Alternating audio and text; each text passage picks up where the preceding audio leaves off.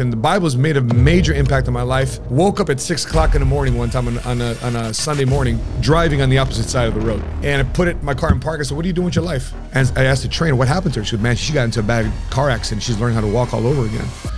I said, here's what I want you to do. Never short stopping, now I'm winning like I'm Jeter. Steady through the rigor, yeah, I'm getting bigger. Was fighting in them trenches, now I'm making 7 figures like. So as a fellow believer, somebody that's fearing God and wanting to serve God, have you ever felt conflicted about being financial success, rich, seeking prosperity, wealth, and happiness? Well, so did I. And this clip here from this podcast I was doing hopefully summarizes why the 7-Figure Squad YouTube channel absolutely exists. It's to help you to get the strategies, the thought process, the mindsets, the attitude, the shift, to help you embrace the God-given dream that God has given you, to say, I am sick and tired of being broke. So Ivan back there is on my team. He extracted this clip from this podcast to help you understand the values and principles to launch off into 22 being the beginning of the greatest years of your financial life. So please, let's check this out.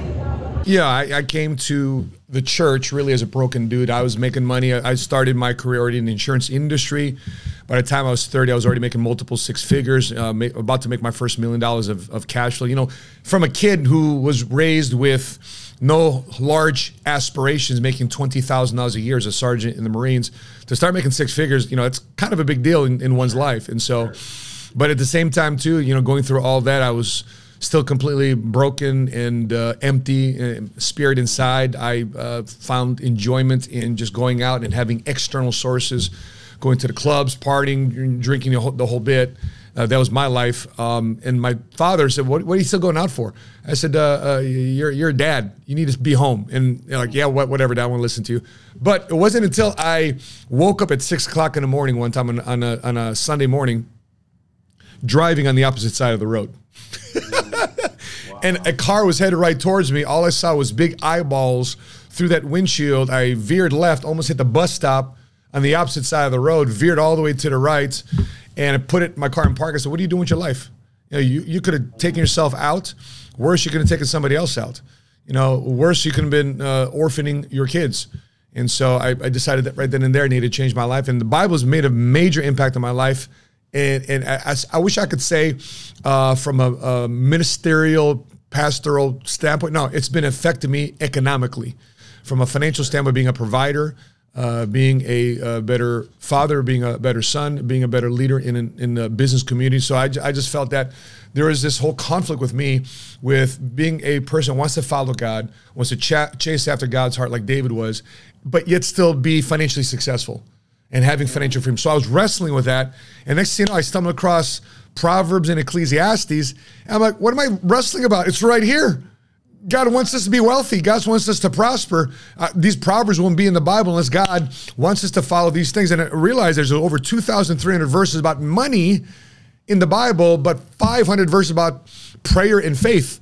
So it kind of tells you, people will get faith and prayer, no problem, but it's the handling of money and stewardship of your talents and time and resources that a lot of people have a problem with in terms of giving back and honoring God. So in that journey, that's how the Bible and having faith-based principles kept me grounded without having to veer off on another side of the road if somebody's driving right at me, hurting somebody else. It's geared, my life now is geared towards serving and helping other people because I want to make a difference in other people's lives. Since a difference was made in my life, the whole pay it forward mantra, right?